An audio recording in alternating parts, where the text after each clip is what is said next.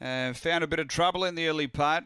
Received some injury time after that. Finished just out of the placings. That was over the short course at Angle Park.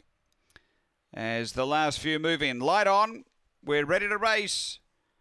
This is race 9 at Murray-Bridge. They're set to go.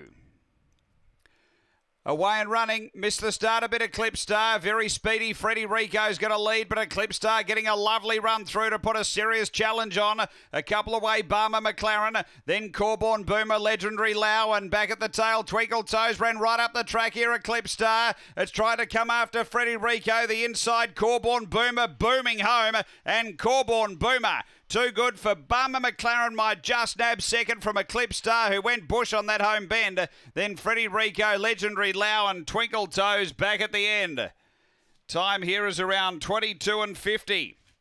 After the running of race number 9, and too good here right along the rail for Tara Rasmussen, Corborn Boomer. He's finished too powerfully.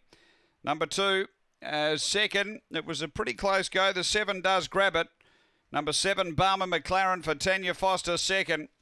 And third to 1, Eclipse Star. So numbers are 2, 7, 1. And 4, Freddie Rico is back in 4th spot. 22:51 is the run. 22:51. 1 1/4 a half head. It's 2, 7, 1, 4 after race 9 here at Murray-Bridge.